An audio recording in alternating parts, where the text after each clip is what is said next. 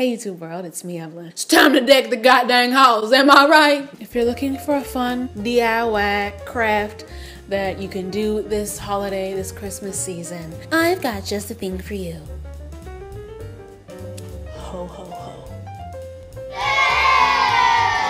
DIY Sharpie mugs are all over the Pinterest internets. If you know Cajuns, you know that EAUX is like the French version of the O sound, Thibodeau, Boudreaux, Como. So I just thought ho ho ho was a really cute thing to put on a mug. So to make your ho ho ho holiday Sharpie mug, you will need a mug.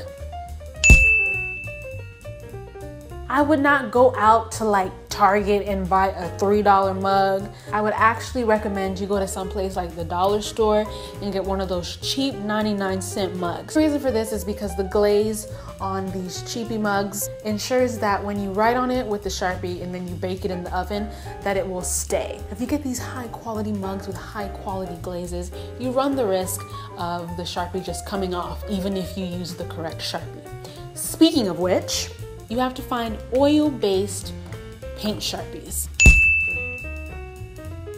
These paint markers are able to draw on metal, wood, pottery, rubber, glass, plastic, stone. They are expensive. Right here, 20 bucks. But hey, you can make like 75 Sharpie mugs. This is not your 99-cent Sharpie that's in your backpack. And you just shake them up like this to activate them. They come with the instructions on the pen. But yeah, make sure you get these oil-based paint Sharpies. You can always freehand the words onto the mug, but I bought some stencils. And this really helped me to keep the lettering as uniform as possible. It is not perfect because at the end of the day, it is still hand-drawn, but I did have these stencils as a guide. All right, so the directions are pretty straightforward. You just place the stencil onto the mug and using a color of your choice and the oil-based paint Sharpie, go ahead and stencil in the letters.